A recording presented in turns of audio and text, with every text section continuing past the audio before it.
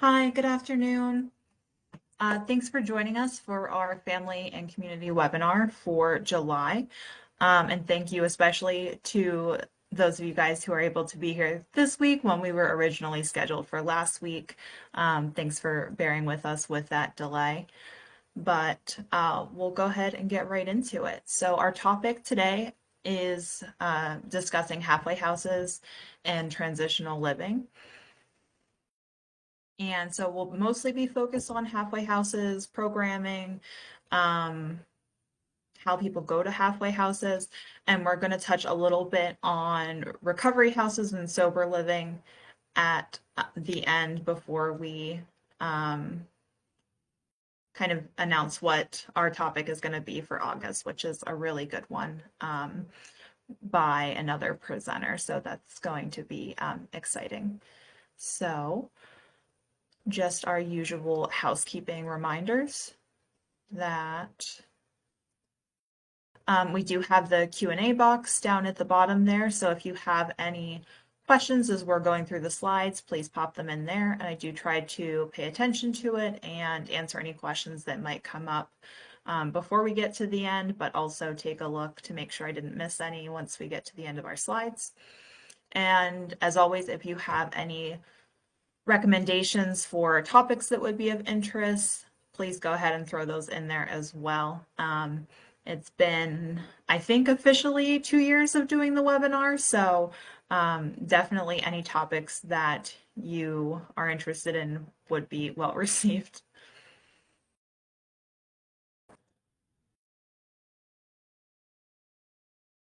Okay, so our objectives for the afternoon are just to talk about what a halfway house is, who would benefit from a halfway house, a little bit about the placement process and any restrictions that might be present, talk a little bit about rules and conduct, benefits of a halfway house, and then we'll move over to sober living and recovery houses. There's different categories of those, so just touching on that a bit. And then talk a little bit about halfway houses compared to recovery houses, just to wrap up with before we get to some resources and what our topic will be for next month.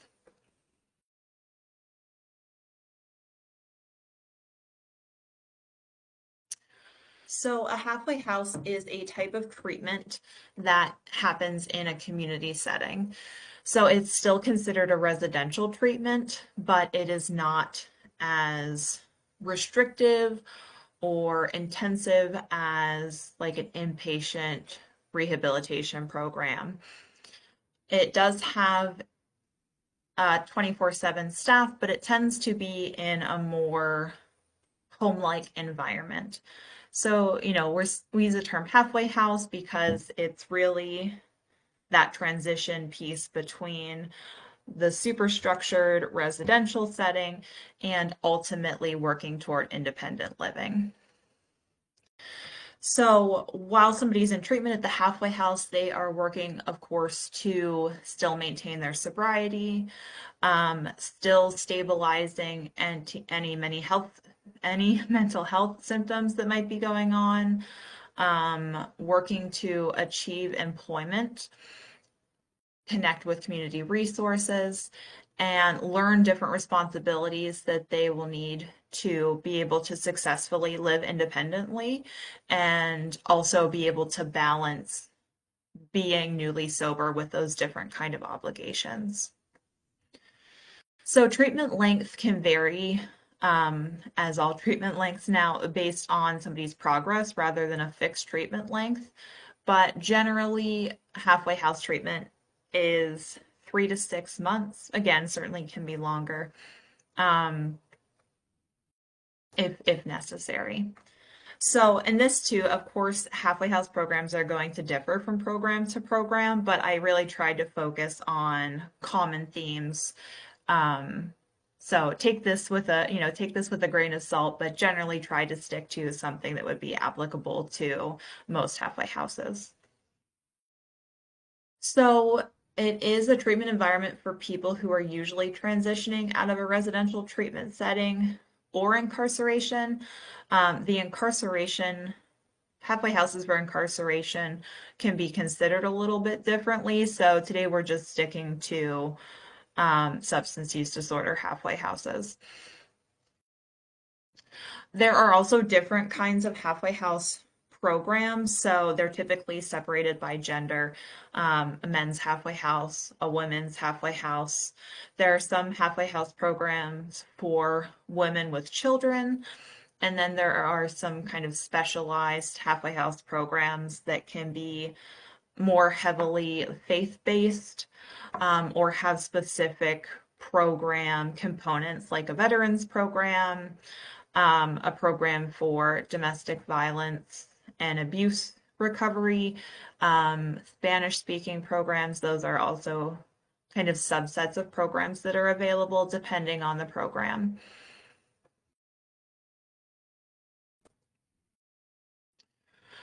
So a little bit more about treatment focus. So we're working to allow people to be able to have that balance with their sobriety and different kind of life obligations. So a lot of the treatment is focused on personal responsibility and working toward increased freedoms, um, and privileges within the program. So a lot of halfway house programs use different treatment phases, and when somebody is progressing from, to the next phase, they have demonstrated that they're doing well, they're making progress, and they can handle a bit more freedom to be out in the community, to be away from the facility for longer.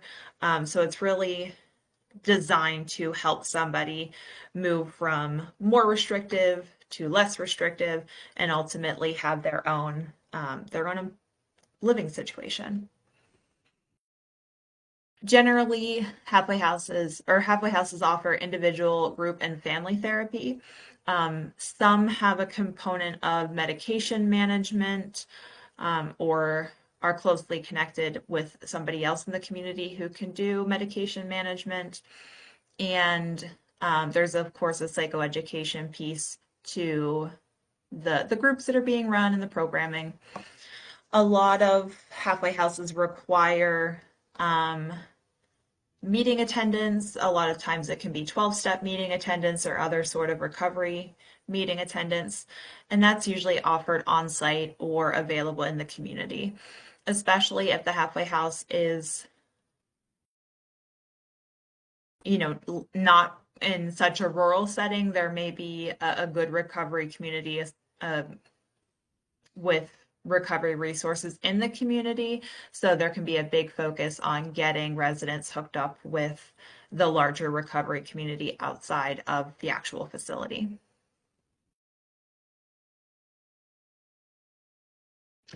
So if we look at, there's kind of two components of halfway house programs. So there's the clinical services, and then there's the recovery residence part.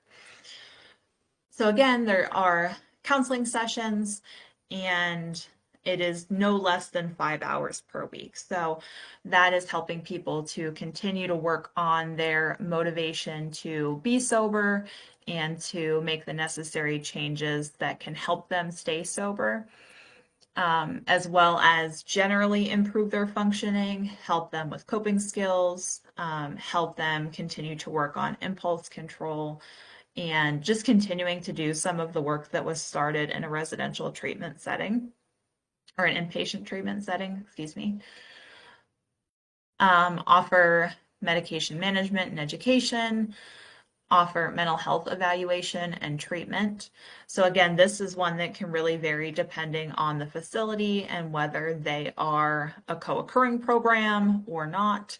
But at minimum, halfway house programs tend to be connected with mental health providers in the community, if they don't have, a psychiatrist on staff or something like that.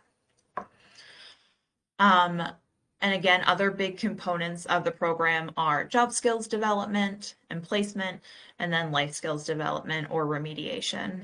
So working on things like developing a resume, practicing job interviewing skills, um, learning how to complete household chores, keeping a budget. Those are all components of um, life skills that could be touched on in the programming. And in terms of recovery residents, so halfway houses are staffed 24 hours a day, and it's really looking to provide the stability to ideally prevent relapse. And a lot of that is done through drug screening when somebody is coming back into the facility. There is certainly a focus on interpersonal and group living skills because this is an environment where there are, lots of people recovering. So learning those kind of skills to navigate that environment. Typically, there are some sort of community or house meetings of residents or residents and staff to talk about any concerns, to hold each other accountable, to support each other. Um, that's usually an aspect of the programming as well. And there tends to be an emphasis on building a sense of community within the halfway house. So, which that helps to reinforce different recovery concepts, and again serves as a bridge to the larger recovery community from the facility and gives folks practice at building supports and using them.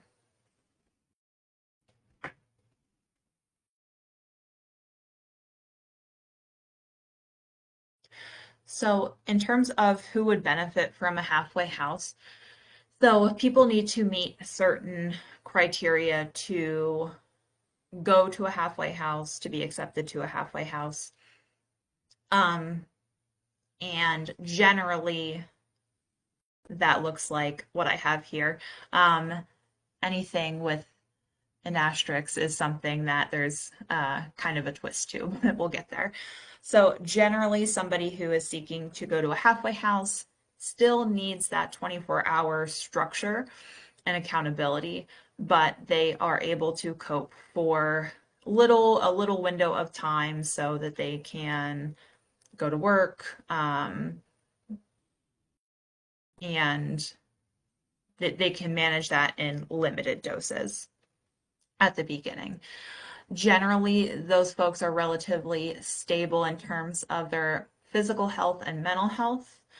Again, there are some programs that also address heavier mental health symptoms simultaneously, but that can really depend on the program. The person would benefit from additional coping skills or insight about their substance use, and it really seems like a residential treatment is the kind of treatment that's going to help achieve that rather than an outpatient treatment.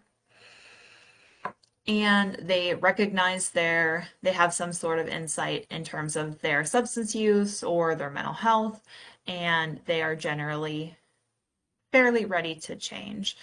So somebody could be less ready to change. Um, Maybe they are mandated to a halfway house treatment.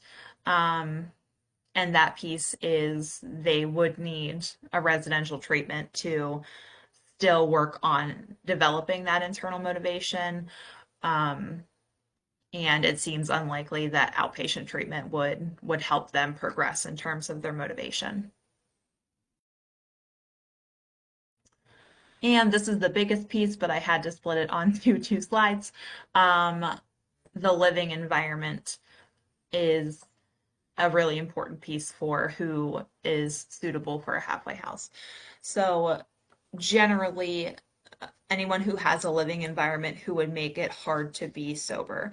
So if somebody is homeless, certainly they would benefit from halfway house placement.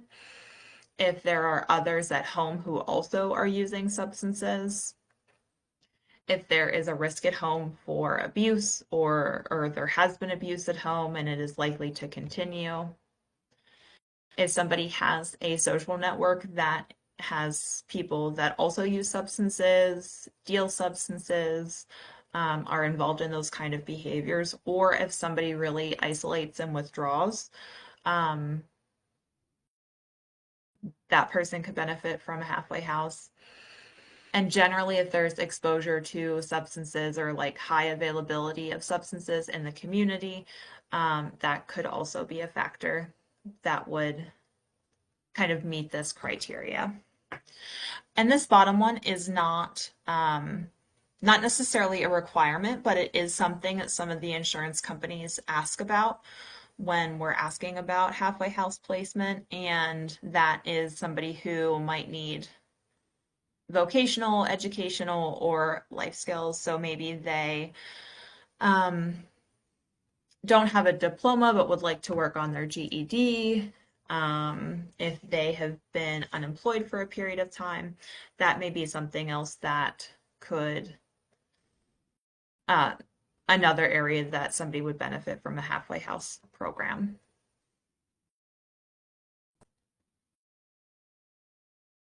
So a little bit about the placement process. So a lot of, I want to say all, but I will say most halfway houses require that residents have first completed some sort of inpatient treatment and have the necessary stability to be successful in this kind of program.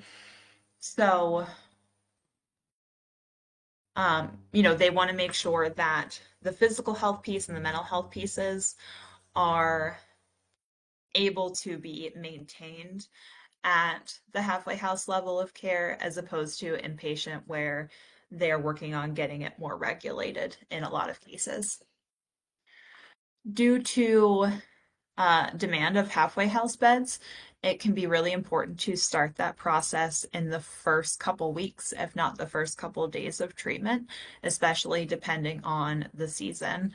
Wintertime, can be really dicey to find a bed in a timely manner sometimes. So starting early and applying broadly to different halfway houses can be really helpful with being accepted and getting a bed. Some insurance companies, this is more rare, but some insurance companies do require that somebody is approved to go to a halfway house after treatment before any of this process is started. So that may be an additional step that somebody needs to go through, is to kind of talk to the insurance first before they have any interviews or meet with the case manager. But again, that's certainly more rare. Um, then a person that's interested in halfway house placement will generally meet with a case manager or a designated person at the facility, and they will sign consents to send the information that the halfway house program is requesting. So that can be some of the screeners. The history and physical is usually a common one that's sent, and that information can vary based on program as well. And then the halfway house will schedule an interview. They will generally ask questions about the person's motivation, any past periods of sobriety, what kind of goals they have, and why they want to come to the halfway house, their history of substance use, and some other areas to make sure that they are a good fit for the program and that the program is a good fit for them.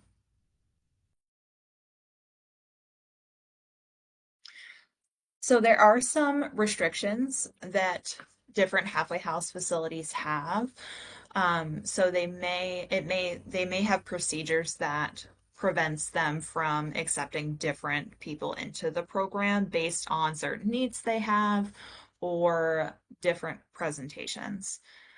So again, this is not across all halfway houses, but this can be some areas that folks run into that are seeking a halfway house. So some medication assisted treatment types are restricted at some halfway houses.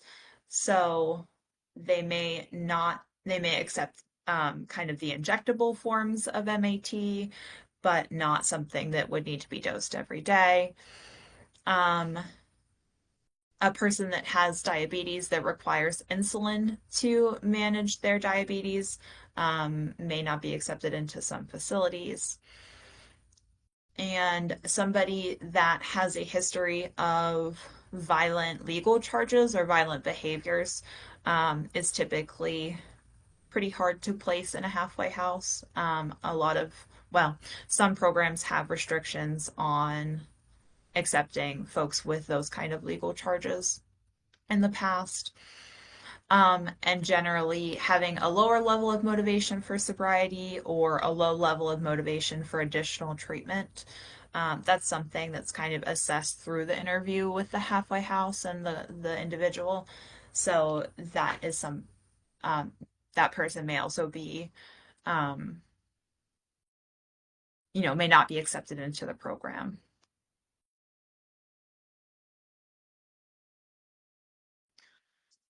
Rules and conduct. So again, certainly will vary from facility to facility. And this is just an overview. But the primary rule is to maintain sobriety and to participate in any drug and alcohol screenings that are requested.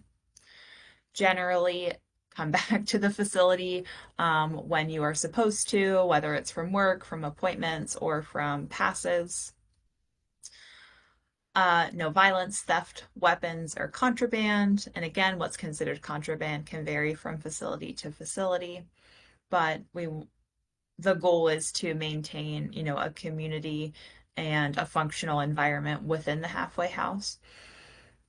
Contribute to chores or work details, and along those lines, maintain reasonably clean rooms and common areas within the facility. Attend required programming and support meetings. So that is an important one. If somebody is going to a halfway house program, um, the expectation is that they attend the clinical groups that they need to and other programming expectations. And if not, that can result in um, behavioral contracts potentially being asked to leave the facility. It's important to keep in mind that halfway house is a treatment program. And lastly, willingness to find employment, volunteer, or other pro-social activities. So usually the expectation is to find employment, but there can be some leeway depending on the person's needs.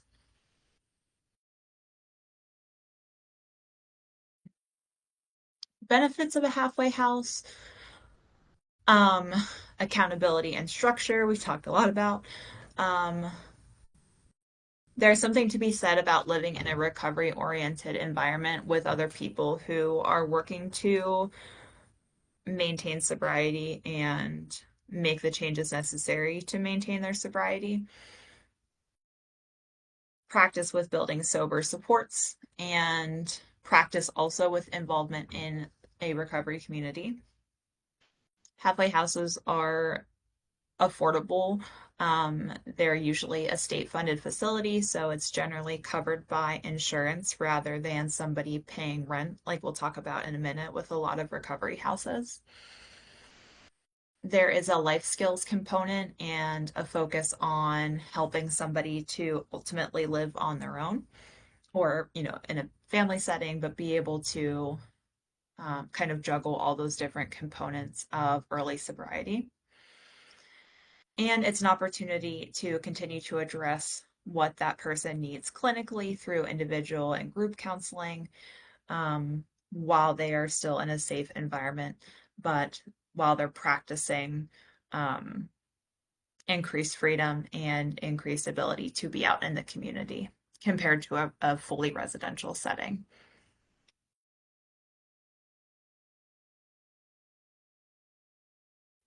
So I also wanted to touch on recovery houses and sober living houses, three-quarter houses, um, because there can be a lot of confusion between the two. And honestly, the more that I looked into recovery houses and categories of recovery houses, I could understand the confusion um, a bit more because there is more overlap, I think, than there used to be between the two categories of halfway house versus recovery house. So this is from the National Association for Recovery Residences, and now you'll see the overlap. So they kind of break down sober living or recovery houses in this way. So there are four levels, and the first level is peer run. So usually that is, a substance-free recovery house. Oxford houses are a pretty widely known example. So the residents maintain a culture and community using house rules and peer accountability. Um, they are democratically run, and that is the most characteristic component of this kind of recovery house. So usually this is more ideal for somebody who has chosen to live a sober lifestyle. They have more mature life skills. Um, Maybe they have a lot of internal motivation to be sober. And these are generally less expensive in term compared to some of the other ones we'll talk about. Level two is considered to be monitored. So these are usually called sober homes or sober living. So again, substance-free housing. Um, they use house rules and peer accountability. They are generally run by a senior resident or a house manager. Um, and that is usually somebody who is appointed by the owner of the recovery house or the operator. And some can provide some recovery support services. So, again, house meetings, they may have some peer run groups, and the expectation is abiding by different house rules.